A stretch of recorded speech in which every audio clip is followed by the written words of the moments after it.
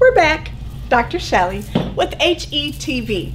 This is part 2 video for basics of digestion. The first video, we got all the way to the pancreas. Now, I told you the pancreas was gangsta. We still on the pancreas. We talked about insulin. We handled that business. Now we need to talk about something else with this pancreas.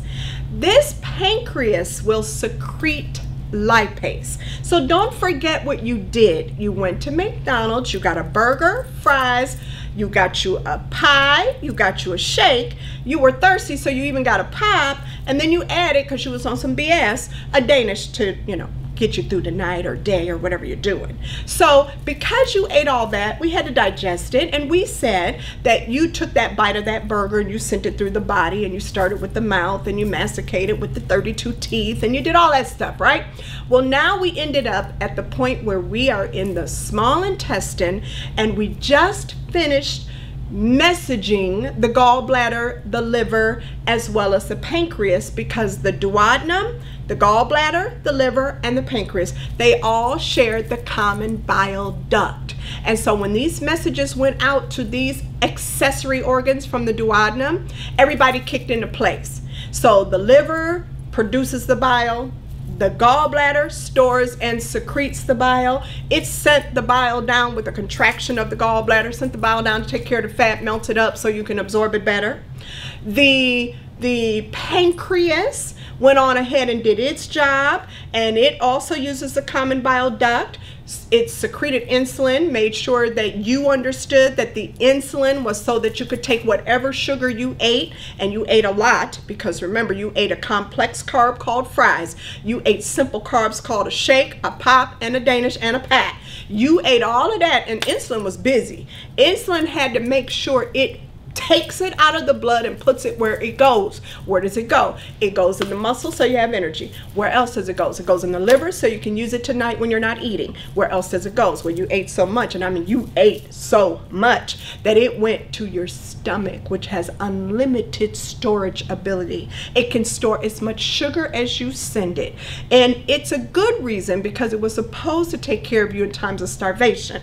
Needless to say, we're not starving, so it's not taking care of you. Instead, the belly is getting bigger and putting pressure on your heart, your liver, and your other organs, causing heart attacks. Just saying.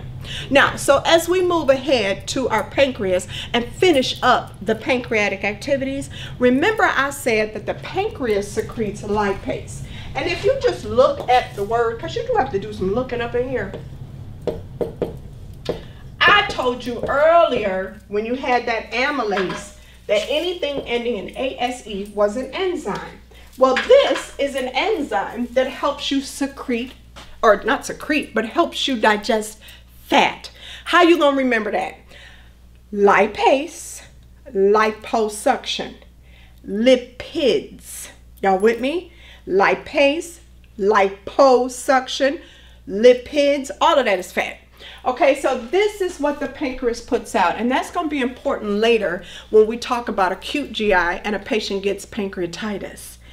Because if you get pancreatitis, you cannot digest fat, and you are going to have problems later down the road with diabetes, because you won't do well with producing insulin, because again, that's the pancreas. Okay, so pancreatitis, you feeling me? All right, so we're going to keep it moving, because the pancreas is done. It's gangster, but it's done. It had a lot to do, but it's done. Now remember where we were. We were in the duodenum, the small intestine, in fact, the top part of the small intestine. And 80 to 90% of all nutrients are absorbed in the duodenum.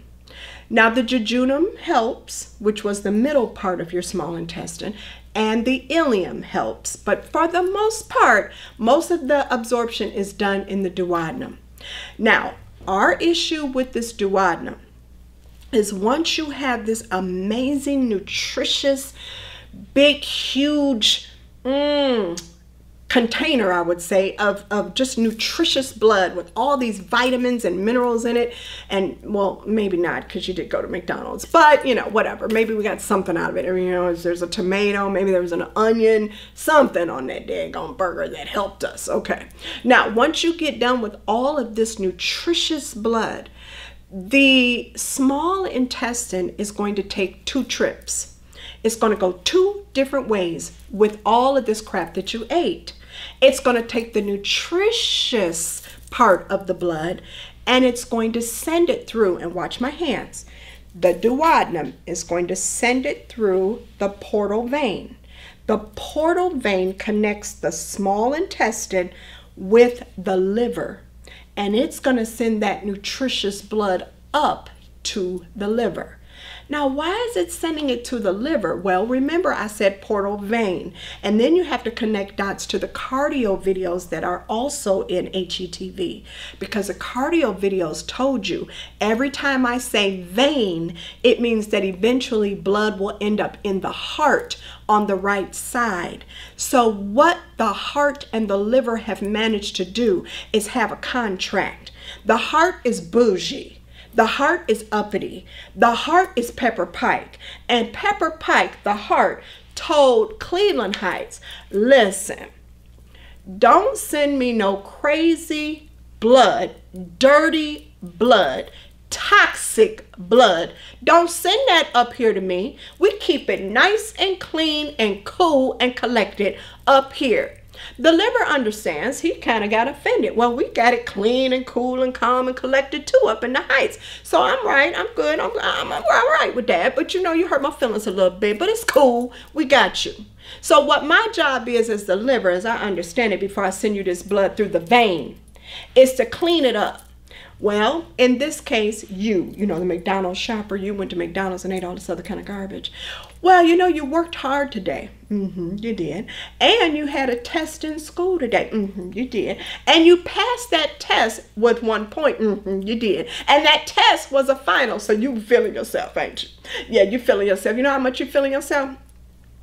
Your ass just had to go out and celebrate. You and your friends went kicking it in the flats. You drank a little bit too much, and then you was real out of control. You and your friend did a couple lines of cocaine. And then after that, because you on some bull crap, you had to actually go to work the next day, so you tried to figure out how to come down. So you decide to go ahead and knock out some benzos. What's benzos, Shelly? Oh, you know what benzos is. Ativan, Xanax. You know what benzos is? That's the stuff they always rapping about in their little songs y'all listen to.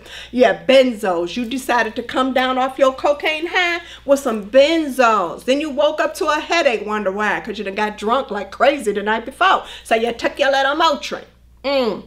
Your liver has got its work cut out for it, because that so-called McDonald's meal and that nutritious blood, which included maybe a tomato, all of that blood has to be sent through the liver so the liver can detox all this blood before it sends it up to the heart. It's got to take that Motrin out of there. It's got to get those benzos from that blood. It's got to take that freaking cocaine for sure. But what's the highest priority for the liver? Because you're going to kill the liver if it doesn't do it. The alcohol that you drink. As a matter of fact, it's such a big deal that we get the alcohol out of this blood before we send it to the heart that the liver won't do anything until it removes the alcohol. Because it won't do anything until it removes the alcohol, sometimes what you ate that had a little sugar in it, it can't even store it for tonight because it's preoccupied with the alcohol. But at least, at the very least, you must know this, because this is huge. If you're gonna drink, make sure you eat, because if you'd have sent it straight alcohol, then it would have never stored anything in terms of sugar and glycogen, and the glycogen stores that you're supposed to use tonight, it wouldn't even be there. So you would crash, and that's what most car accidents are from after getting drunk. It's not from the alcohol, it's from the sugar hitting a very deep, dirty, horrible low. Your sugar probably is about 40 when you got in that car accident, because the liver can't do 2 things at once, and it prioritizes taking alcohol out of the blood instead of storing sugar in the liver. Now, that's a side note, because that's going to hit you later when I talk about cirrhosis. Okay, now, so we good? We got our liver. We got our small intestine. We sent some nutritious blood to the liver so it can prepare it for the heart. Once it's done, the liver is going to send that blood, that nutritious blood, up the hepatic vein to the heart. Then the vein that it's going to go through is the superior vena cava on into the right side. The liver is also going to take some of the food that you ate, especially the fat and the protein, and it's going to make something called albumin. It's going to send albumin into your blood vessels to keep fluid inside those blood vessels and to make sure that the albumin is there whenever you get an infection, because it can help make antibodies. The liver is also going to develop clotting factors, especially things like vitamin K and prothrombin and all that good stuff, so that it helps your blood clot in terms of an accident. The liver has a lot of functions. I don't need to go on and on. You got it. Now, in addition to the duodenum, the jejunum, the ileum, sending all of this nutritious blood to the liver, it also has a lot of waste products. Oh my goodness, you didn't think that that nasty, ridiculous meal that you bought at McDonald's had some waste products? Yes, it did. So what does it do now with the waste product? Well, the ileum has to send all of this waste product to the large intestine. And this is where things get a little hairy. So watch my hands. The ileum is on your right side. It connects to your ascending colon. Now, don't forget what I taught you. Every time I say colon, I mean large intestine. So it connects to the large intestine. So that's how the small and the large connect on the right side. Once it connects, you have something called an ascending, which means going up, and a transverse, which means going across, and a descending part of your large intestine. That's important because it takes that long to absorb water, sodium, bilirubin, and bile in order to make stool and keep you hydrated. So your large intestine needs to absorb the water that you drink. It needs to take in some of the sodium. It uses the leftover bile and bilirubin to give color to the stool. And then, of course, in that descending colon, you head right into what we call the sigmoid colon. And that might ring a bell because we did glass earlier, and sigmoid was shit. Okay, good. Now, what happens then? Well, the poop, the shit, the whatever you want to call it, is stored in the rectum and evacuated through the anus. And you have completed your digestion. So hopefully you understood that this was a two-part video, and part one did the top part of the body, and then part two kind of took care of the bottom part of the body. And so it's such an exquisite way that we digest food. Can't be nobody but God that did it. So you have to understand it. Now, everything I did, I got news flash for you, everything I did today is on the front page of your packet, and I want to hook you up. So stay with me. I'm going to show you what numbers to put on everything. Now, mine is not going to be able to be read very well, but I'm still going to show it to you so that you can see that there are numbers on all of my stuff. Okay, so I'm going to tell you how to number this so you get the order right. If you go to the mouth, you put a 1. You go to salivary glands, you put a 2. Your 3 is across the page on the other side at parotid glands. Your number 4 is underneath that at upper esophageal sphincter. If you go over to the other side of the paper, that's your full esophagus, that gets a 5.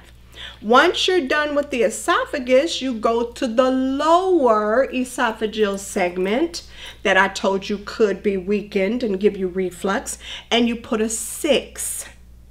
After that, you're going to go way over there to the stomach, and that was called to the left, Beyonce. And so you're down there to the stomach, right up under there, and you put a 7. When you get done with that stomach, you're going to go across the paper to the pyloric sphincter and put an 8. After you're done with putting an 8 on the pyloric sphincter, you probably knew this one, but I'm going to tell you anyway. You go right up under there to the duodenum and put a 9. And then you have a bit of fun. You have these organs I told you were called accessory organs, the gang. You have to put a 10 by the pancreas on the other side of the paper.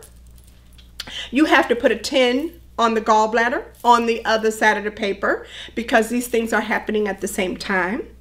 And then you put an 11 on the liver, which is above the gallbladder. You'll see it on the paper, okay? Now, after you put that 11 on that liver, you've got to come way back over here on the other side of the paper and put a 12 near the jejunum. You put a 13 on the ileum. After doing that 13 on the ileum, you remember we got to go way back over on the other side of the paper and hit the ascending colon. That's 14. 15 is going to be the transverse colon, if you'll remember. 16 is going to be the descending colon, if you remember. Your 17, if you look where 16 is and you're thinking about 17, you've got to create it. Why? Because there is no label, and I'm just going to put my little fingers there. There's no label for the rectum, and so you've got to write it. All right, now that is number 17. The last thing you want to write is 18 by the anus, and you're good to go. That's digestion. All right, so don't say I didn't tell you. Bye.